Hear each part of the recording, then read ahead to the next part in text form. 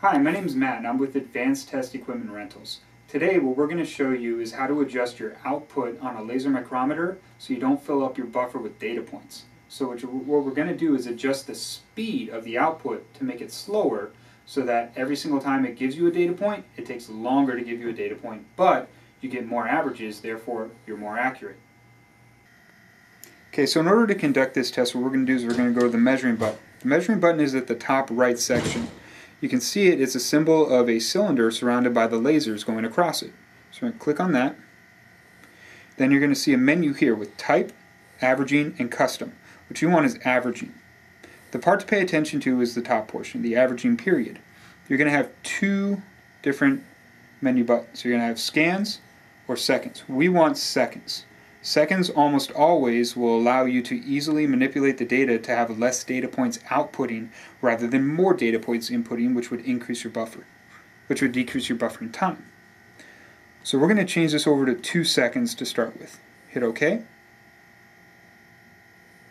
Hit OK again. And now we're going to start our test. Top right, hit go. So the standard we have in here is a 365. You can see 36517 on the size and the average. You can see the count every 2 seconds is going up. I'll stop this around 10 or so.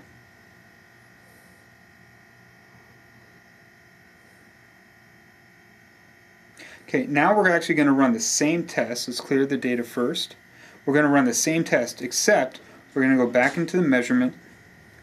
We're going to go back to averaging. We're going to stay in seconds. We're going to change this to 1. So now it's going to take a measurement every 1 second. Hit OK again. And we're going to start it again. Part to pay attention to here is going to be the count.